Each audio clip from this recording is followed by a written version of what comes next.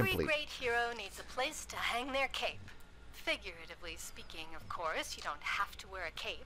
Superman has his fortress, Batman has the cave, Wonder Woman has her retreat. I have my... well, that's on a need-to-know basis. And now, you can have your own base. I've dropped some items into your inventory. Go ahead and use both of the lair themes, then I'll tell you what to do next. Yeah, so apparently she can tell us what everybody else has, but not what she has. That seems kind of fishy. And we got a little something something from the Superman. And it's a crappy chest plate. He loves us so much. Like, thanks, dude. But it's got a new style. So, for the sake of argument, we're going to equip it and see what this new style is. I believe it was contemporary tech. And are we happy? Actually, you know what? I do kind of like that. Like, I kind of like the whole robotic theme of it. But can we change, like, the main with this? Oh, that looks really good. Tell me what you guys think about it in the comments. I think I might go. I'm gonna go with this. I actually genuinely like that. So we're gonna stick with this for a while. So, oh, boom, and it makes our emblem like kind of pop out a little bit more. But yes, Oracle has now given us base items, and as a member, I actually get 2 different styles of bases, like 2 different styles versus what free-to-play get. If you're free-to-play, you're just gonna get what is called a dive hideout, and it's really small. But as a member, I get these 2 new themes. Shaboom. Shaboom. Good. Now that you have a theme for your base, you need to get a deed. These are used to actually grant base ownership and to select a location for the entrance. You don't say. So, there's our deed. There you go.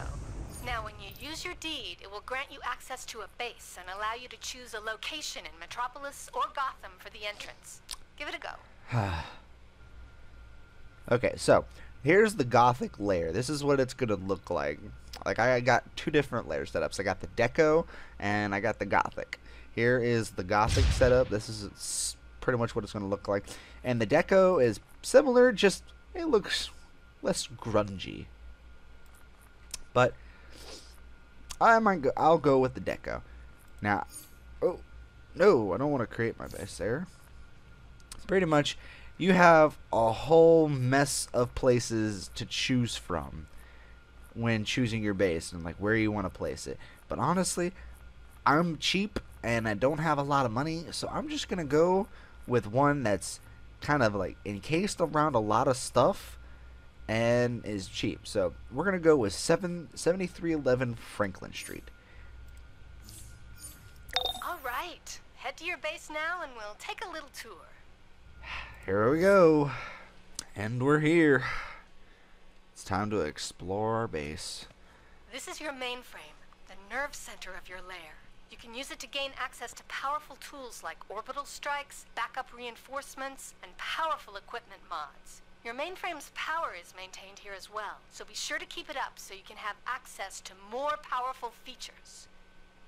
This is your dispenser, where you'll retrieve the items that you've selected in the mainframe, such as communicators for your backup and orbital strikes. Finally, this is your base's control panel. It's used to enter decoration mode, alter some of the colors of your base, and for other utility purposes. Okay. What she was saying about the dispenser, and she showed our mainframe is close by, but it's actually not. But as a free-to-play, what you see right here in this room, this is the size of your base. No more, no less. This is your size. But when you upgrade, you get 2 new areas that open up into something like this. Much bigger, and honestly, it just gives you more room to fill it with crap, honestly. But this thing right here, this, what is this called? I can't remember. This is our generator. This allows us to buy have mods that are dropped for certain things. Like your offensive mods will be precision and might. The support mods, I'm assuming, are restoration, vitalization, and then you got obviously your health and power. And the general are like locations. You'll get like little white flash drives that tell, like, once you increase the power level, you can use the levels to teleport to them. But that's pretty much members only. You can't increase the power of it. And the same thing with this little gizmo here, which is our base mainframe. From here we can get like sidekicks, backup, I don't know the differences, honestly, orbital strikes, supply drops, tactical mods. But again, you gotta have power in your generator to use them, and in order to put the generator or power in the generator, you gotta be a member. And plus, buying these costs Marks of Triumph, and as you can see up here, we don't exactly have a lot of Marks of Triumph, so we're probably not going to be buying a lot of this stuff until like end game. But we're going to come in here, and from here Oracle is giving us a little bit of gear, as you can see, to kind of put in our base. That's just the tip of the iceberg when it comes to owning and operating your base. Let's get started on placing some base items. I've given you a few things. Check your inventory and collect the base items.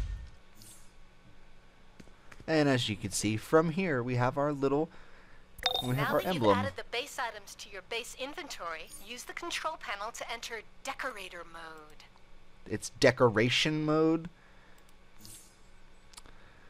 Okay, as you can see. While in decorator mode, you can place your items at the appropriate markers. While most base items are cosmetic, there are amenities you can acquire that have very specific functions like bank, mail, and broker access. However, amenities can only be placed at specific markers. Once you've filled up enough markers, you will unlock free placement mode and be able to place base items almost anywhere. So, that about wraps it up. I'm sure you'll uncover even more interesting things about your base. Good luck. And don't forget to try placing those items. Oracle out. Yeah, well.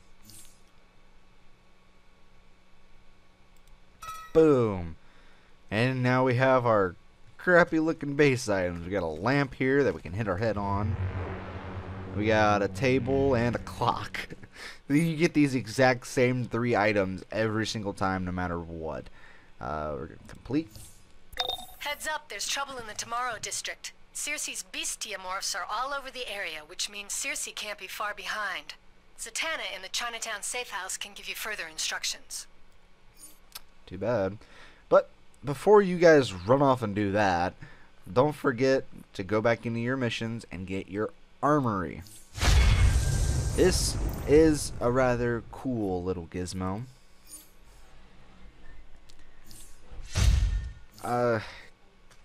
Give me a couple minutes, guys. I'll be right back.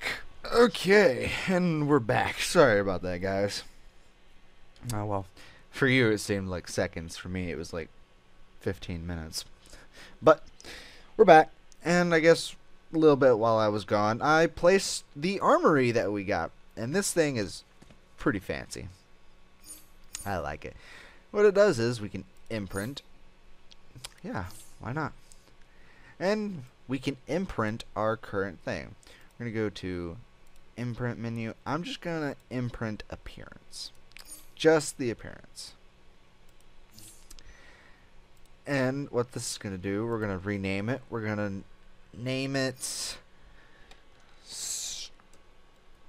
Starter Armor. Yeah, that rhymed though. Boom. See, it's right down there. Starter Armor. And we're going to change the icon real quick. That looks cool.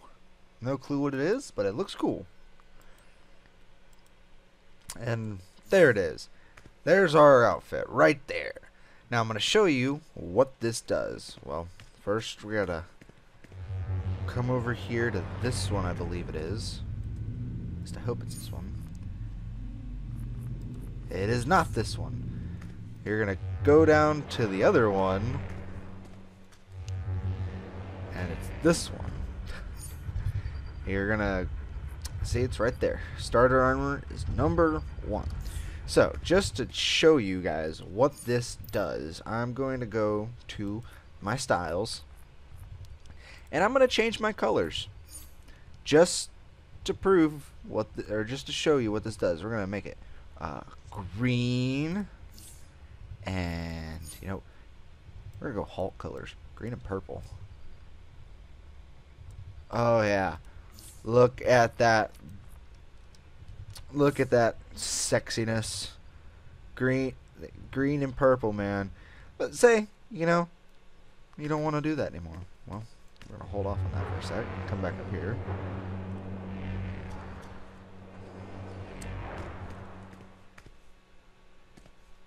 Say we missed what we looked like. Well, as long as you got that one saved, you press the number 1 button. Shoo! And we're back to how we looked like. And then that's the end of the base. But instead of doing the World of Tomorrow, I told you guys we were going to do Area 51. We need you to report to Area 51 as soon as possible. When you are ready for transport, I will contact you as soon as we are able to teleport you in. Okay. First, I'm going to change my loadouts real quick. Oh, hey, we got a healer roll thing now. Change those two. We got a healer thing now, so. Oh. But I don't. I do have healing abilities, but not good enough. I mean, I don't even know what all my powers do. I'll be right back, you guys. I'm going to read what my powers do real quick. Okay, so we got a little bit of healing powers, but we're going to stick to the damage bit in this. I don't have enough power to do that. And we're going to go to 4-player. We're going to skip over the 1 and 2-player because, you know, can't do much of those. Can't do anything there yet. And we're going to go to Area 51. And suggested level is level 10. When I did these on my main, I waited till I was a couple levels over, but I want to give you guys something to actually go out on instead of just being this episode just all informational and boring. So we're going to do this, and hopefully we can get lucky and the queue won't be too long. So unless the queue is really fast and pops almost instantly, I will see you guys in a bit. Finally, the queue popped after like 10 minutes. I was about to say, if this queue doesn't pop, we're gonna have to end the video here, and I'm gonna have to apologize to you guys. Brainiac is attacking to gain the green kryptonite project Cadmus is researching in Area 51. We cannot allow this to occur. Eliminate Brainiac's forces and shut down their energy cells to give Cadmus time to muster reinforcements. Okay. Self-destruction imminent.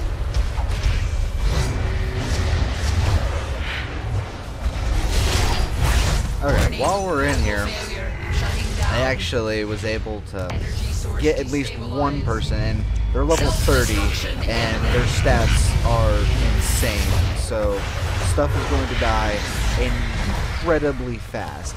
And the person that I am referring to is Healing Prawn. They're just gonna mow down stuff. Energy source destabilized. That's the person right in front of me. Okay. Once we get the 50, eventually, there's gonna be a boss that spawns right up there. These guys can. Oh, there we go. And there he is. Foreign entity located. Target locked. Entity set for termination. And this boss is gonna die really fast. Boom. What did I tell you? Healing Kron is annihilating stuff. If resistance is too heavy, strip the Brainiac force's neural cores after you defeat them. This blinds their servitor and stops further reinforcements. While here, all you gotta do is just follow your minimap. It'll lead you to the areas you need to go to. And somebody died. How did one of our people die standing next to somebody with level 93 gear? That just seems completely absurd. Again. Died again. Oh, it was Healing Cron. Healing Cron died that time. How does a healer die so fast? Oh, my bad. He's not even... Okay, I'm sorry. I'm looking at that wrong. Usually the little health icon pops up over when one of your teammates have fallen, but it's actually part of the mission. There's actually people that we have to pick up and heal.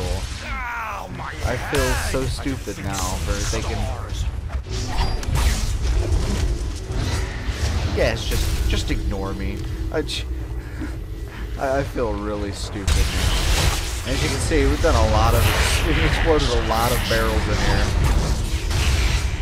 And since they respawn so fast, I'm not even mad. You can actually get not a lot, but you can actually get a few achievements for exploding barrels. It doesn't matter if it's the red ones or the orange ones, you can get achievements for them. And I realize I may have forgotten to tell you what the barrels do. The red ones with the fire logos on them, they're literally just explosive barrels. If you stand near them, you get a bit of damage. If enemies are near them when they explode, they get a bit of damage. Then there's also orange ones scattered around. If I could find one as an example. That one right over there.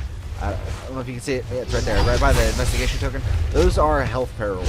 And when they explode, they emit a kind of ring. And this guy is already shooting at me. But they emit a ring. And all it does is, as long as you're within the confines of those rings, see, watch, I'll show you real quick. As long as you're in the confines of those rings, you will get healed, both power and health. Interference wave that affects the Brainiac's sparks in the area. Flip their neural cores, and you can reset them to your advantage.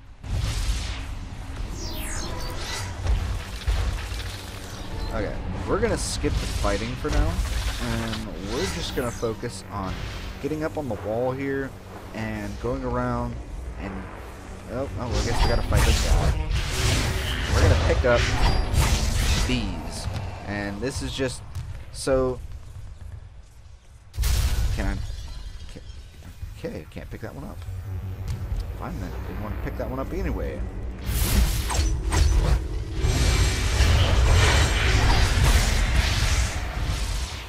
These have already been picked up. How is somebody picking these up so fast? Jesus. Fine then, I guess we'll go down and fight. All you gotta do mainly is fight these Brainiac sparks.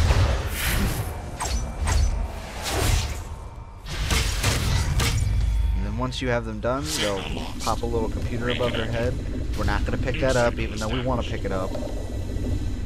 Wow, there's 3 variants in this area alone. That's insane. Well, the last boss is gonna pop up here, so we're just gonna wait here until somebody beats the last tower patrol. Control center defense sequence complete. Defensive measures are now online. Wow, I think this is the longest I've ever recorded, but then again, half the time, a lot of time I was AFK. Wow. We're done well. Oh, I leveled up. Now is the crucial battle. Just beyond here, a Brainiac servitor and its greater accumulators oversee the transfer of the kryptonite onto their ship. You may not want to face this battle alone. Well, it's impossible Once to face this the battle. accumulators are down and the kryptonite is safe, Oracle will hack the ship's teleporter so you can deactivate the Prime Servitor itself. Says you don't want to face this battle alone when it's technically impossible, considering you have to have 4 players to enter.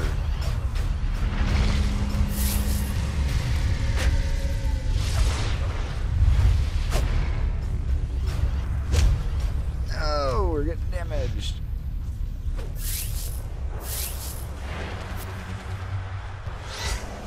And it's not going to tell me how many we got because I'm taking damage, or I have to do my skill point.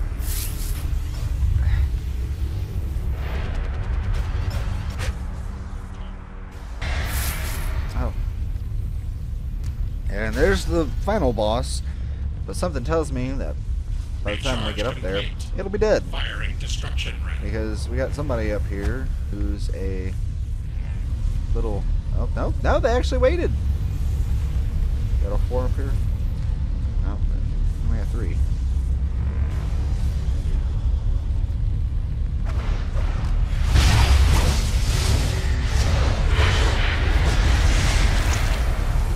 Guess we're not waiting anyways.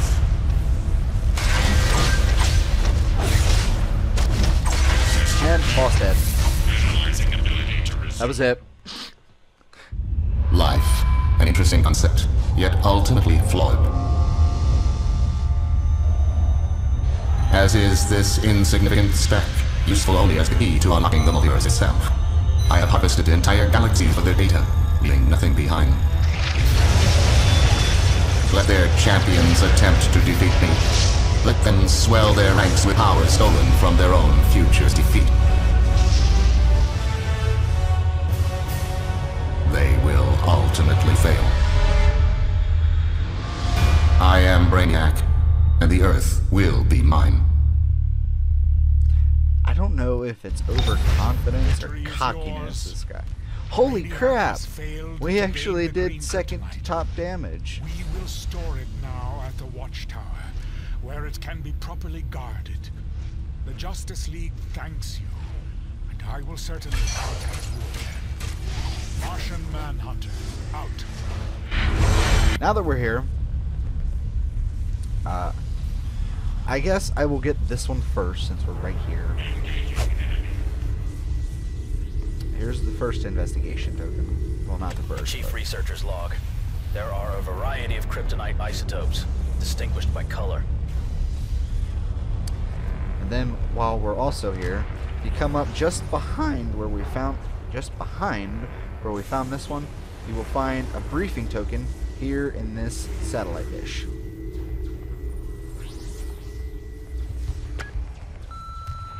Luther to Cadmus. I've spent too long on our artificial kryptonite research to have Brainiac steal our raw materials. I trust our other projects have been secured at your other locations. If not, luckily I have allies on my payroll capable of remedying your incompetence. I'll deduct this from your payments as per our contract. Luther out. I'm not gonna exactly show where these are on the map, just follow me, I guess. Superman, Lois Lane from the Daily Planet. We hear Actually, that Brainiac is no, attacking I'll show them on the Cadmus. map, too. As you know, they've been openly collecting kryptonite, the one element that can weaken you.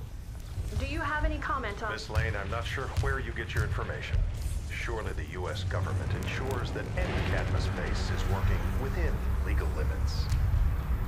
As for the kryptonite threat, it seems that our new generation of heroes has inherited our strengths, but not our weaknesses. The JLA and I will be working closely with them to contain any threat from Brainiac or anyone else.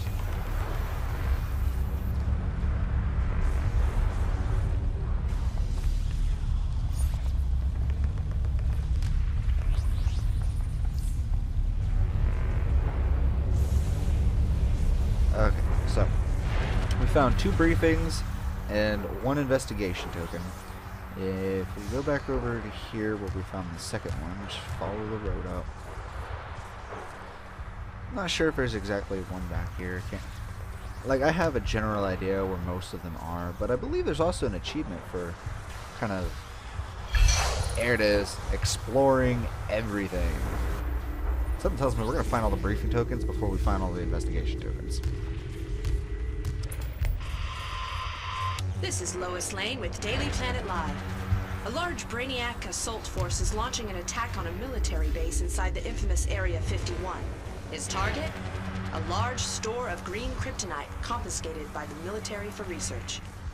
The base is run by Cadmus, a private government contractor, best known for their willingness to provide results without asking questions. More updates to come on Daily Planet Live. Okay. Here's one of the starting investigation tokens that we got, or missed. Chief Researcher's Log. Initial findings indicate that lead may block some amount of kryptonite radiation. third one, technically. Chief Researcher's Log. It's possible that kryptonite may cause radiation poisoning in humans. There's 2 briefings nearby. Here's one, and I believe we saw this one as we passed over it.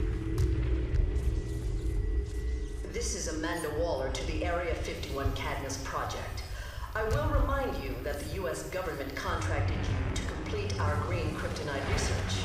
It must not fall into Brainiac's hands. Requests for Suicide Squad backup are being taken under consideration. Until then, we authorize you to defend yourself. Waller out. Here is the next briefing. This is a U.S. government classified safety briefing on green kryptonite, sometimes called Green K. Area 51 is the United States' primary storehouse for this alien mineral.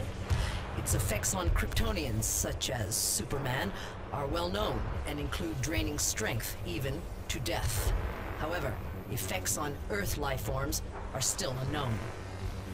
Green K. They're making it sound like it's a drug.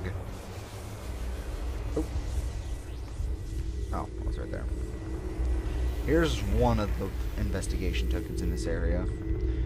I'm not sure if this is one of the variants. Chief Researcher's Log. There are indications that kryptonite may have applications as an energy source. Nope, because I can still hear it. Okay, so, and then here's one of the last investigation tokens. Oh, well, that wraps up the investigation token. Chief Researcher's Log. Our research confirms that kryptonite causes considerable harm to Kryptonians. Yeah, we already know this. And then the last briefing token is just outside, over here, down here, right here. Explosions.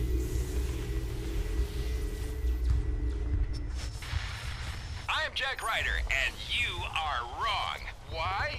Because you trust the government. I'm telling you, they've teamed up with private genetic powerhouse Cadmus up in Area 51, and they're researching everything from green kryptonite to DN aliens. You think different? Then you are wrong. That's Jack Ryder's, ladies and gentlemen. Okay. Thank you guys so much for watching. I hope you enjoyed this video, and if you did, leave a like and maybe subscribe. It'd be much appreciated. Every little bit counts to me. I'm Chaotic Skittle, and I will see you guys all in the next video. Until then, goodbye.